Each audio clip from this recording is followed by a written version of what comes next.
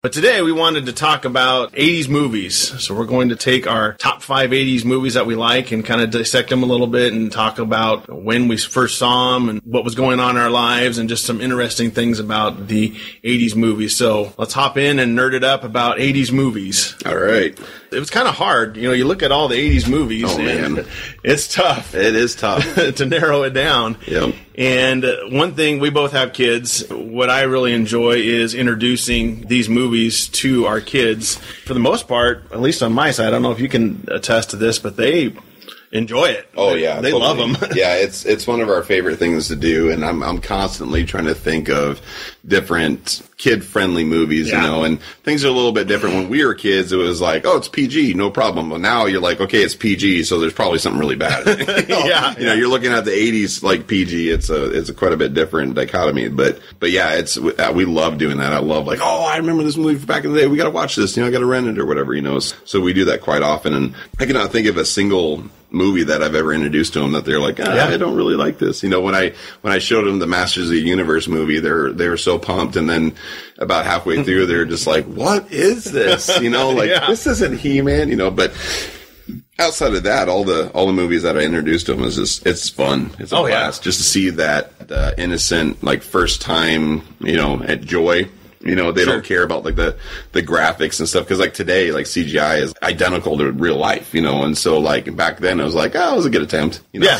Yeah, they keep it in context. They do, and they understand it. It is a little dated, but for the most part, one on tangent here, side note, I guess my daughter loves the original Karate Kid. Oh yes, and she always makes fun of. And then she started watching more 80s movies, like, hey, Dad, does every 80s movie have a training montage? That's really good. Yeah, you're right. They kind of do. You know, I showed her the Rocky training montage, and there were some others, and I was like, yeah, you're right. There are. Yeah, it's kind of a thing. That's for sure. It was a thing. So that's funny. Well, let's dive right in. First one I've got, and this is in no particular order. Or at least me, I just picked 5. Sure.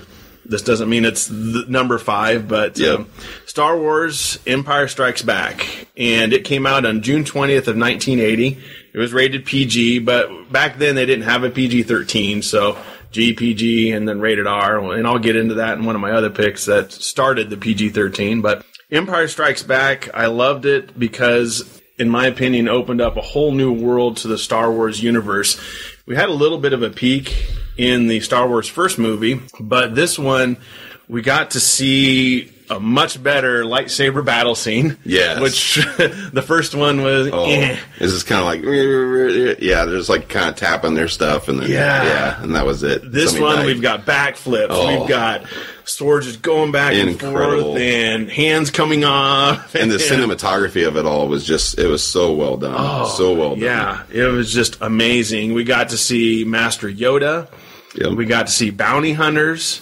We got to see the Wampas, the snowmen, abominable snowmen guys on Hoth, and the Imperial Walkers. I mean, there's just this whole thing that opened up. And then what really was iconic for me was Vader bowing before the Emperor. You're like, what in the world? Yeah, he's got a boss. He's got a boss? Okay, if this dude can force choke people through screens, he's bowing to this guy? Yeah. I was like, what is going on? Yeah. So I thought that was just amazing. And I saw it in the theaters when I was really young. So it came out in 82. I would have been, in 80. But I think... No, Return of the Jedi came out in 85. 80. I'm sorry. It came out, Empire Strikes Back came out in 80. Oh, Empire Strikes Back. Okay, yes. Gotcha. Yep. And I saw it in the theaters. But if you recall back, even 20 years ago, the run in theaters was much longer. I think I saw it maybe in early 81.